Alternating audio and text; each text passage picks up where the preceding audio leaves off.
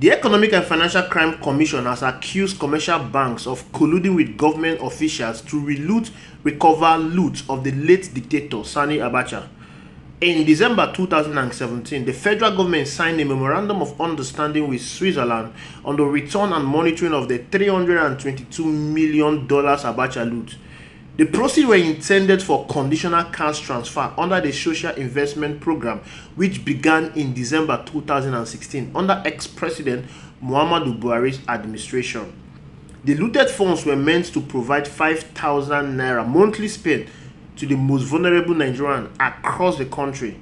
However, on Sunday, spokesperson to the EFCC, Dele Odewale, in a statement said that the anti-graft agency opened investigation into other alleged financial malpractice from the ministry involving the COVID-19 funds and the World Bank assistance loan coordinated by the humanitarian ministry to assist poor Nigerians.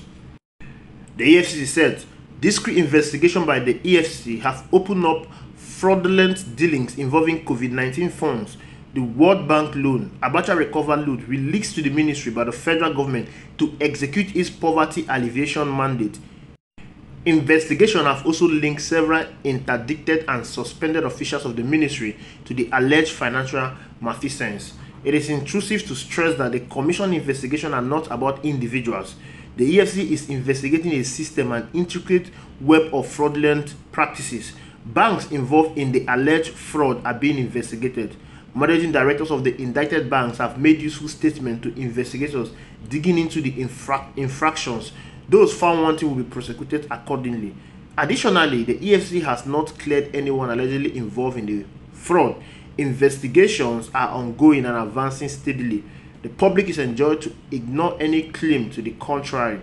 The commission also revealed that 32.7 billion and $455,000 has been recovered from both past and suspended officials of the humanitarian ministry. It added that the commission initiated investigation into the affairs of the humanitarian ministries, inviting former Minister Sadiya Umar Farouk and her successor Betar Edu, suspended by President Bola Ahmed Tinubu in January for alleged abuse of office. Many of you will be hearing about Abacha loot, but many of you may not know what it's all about. Let me give you a background history about the Abacha loot. The phrase Abacha loot entered into a global anti-corruption lexicon in the post-military rule in 1999, and it is used to describe the recovery of huge funds in foreign currencies stolen by family members and associates of the late General Sani Abacha, who was Nigeria's military head of state from 1993 to 1998. At the time, Nigeria was excommunicated from the Committee of Nations, including the Commonwealth, because the military usurped powers from democratically elected regimes since 1984. Since then, there had been one military coup after another in such situations that depicted political instability. Nigeria was isolated like any pariah state, and the military junta was scorned by many world leaders. The scandalous looting of Nigeria's treasury took place under that reign of terror. Abacha loot is in reference to funds now being recovered. Between $4 billion and $5 billion is suspected to have been shipped out of the Central Bank of Nigeria, CBN, over the 5-year period Abacha ruled Nigeria, with record brutality, human rights abuses, and clamp down on the press.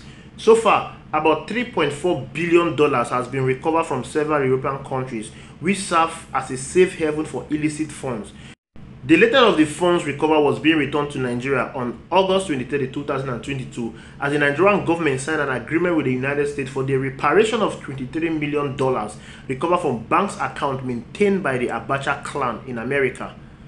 During the Abacha rule, it was believed that police intelligence had monitored how funds were being moved out of the CBN by his associates.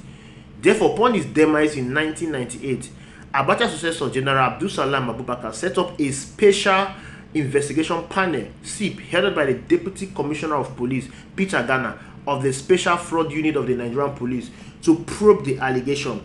The probe revealed how close associates of Abacha and his children connived to move funds in hundreds of dollars and British pounds from the CBN in fraudulent transactions, among them the debt buyback in the name of Ajaokuta Steel Company in Kogi State. This discovery made the Abdulsalam regime to enact a forfeiture of assets, etc., certain persons, degree number 53 of May 26, 1999. A book on recovery of stolen funds in which the Abacha case study was mentioned says this decree ordered a return to the Federal Republic of Nigeria of real property and movable assets as well as cash that had been acquired and held illegally by General Sani Abacha. Certain members of his government, notably Ismail Gwazo, National Security Advisor, Anthony A. Ani, Minister of Finance, and Bashar Dahitu, Minister of Power and Steel. Certain members of his family, notably Mohammed Sani Abacha, General Sani Abacha's elder son, and the latter's brother Abdul Kadri Abacha, and other third parties, Abubakar Buguda and Abdulaziz Arisokola Aloy. The report of the thief pointed to the fact that some looted funds had been moved to Switzerland. Therefore, when Olusegun Obasanjo was sworn in 1999, he set in motion the process of tracing those funds. The government contacted Swiss lawyer Enrico Monfrini to take on the task of combing banks in European countries for funds which may have been stashed there by the military dictator's associate. As Monfrini set in motion the legal process in Switzerland, he stumbled upon millions and several millions of dollars linked to the Abacha syndicate, with a particular bank having opened some 130 bank accounts for the fraudsters. This move yielded great results. At the end of December 1999, a total of $645 million were frozen in Switzerland by the examining magistrate. In order to repatriate the funds to Nigeria, a lawsuit was instituted by the government against the owners of the money. The outcome was that the Geneva examining magistrate indicted Mohammed Abacha and Abubakar Buguda of fraud, unfaithful management, participation in a criminal organization, and money laundering, respectively, on 26 May 2000 in Lagos and on 26 April 2000 in Swiss Embassy in London. Abubakar Bagudu was the governor of Kebbi State and a key leader of the ruling All Progressive Congress (APC), and he is the current Minister of Budget and Planning in Nigeria. Imagine the kind of criminality we are running in this country. On his part, Mohammed Abacha had won the People's Democratic Party (PDP) primary election to contest for the governorship election in Kano State, one of the commercial centers in Nigeria. Since 2011, Mohammed Abacha had been a political associate of President Muhammadu Buhari in the Congress for Progressive Change. The success recorded in Switzerland opened the gates for the recovery of funds stolen and lodged in bank accounts in other European countries. Further investigation in Europe revealed that the Abacha clan had deposited stolen funds in Luxembourg, the UK, Liechtenstein, JC, Germany, Austria, the Bahamas, the Belgium, the Cayman Islands, France, Kenya, and the United States. In each of these countries, members of Abacha family and their foreign collaborators face legal action bordering around fraud, inflated contracts, forgeries, bribery, and related offenses. In each case, they were found guilty and court insisted that the funds stashed in their banks be repatriated to Nigeria. The victory was achieved through mutual cooperation of prosecutors, examining magistrates, and police in several jurisdictions. For about 20 years, Swiss lawyer Enrico Monfrini, working with other legal luminaries in countries where stolen funds were lodged, worked tirelessly through narrow and thorny legal procedures to convince judges that funds held by the Abacha family in many accounts were proceeds of corruption. Some of the funds recovered so far include the following.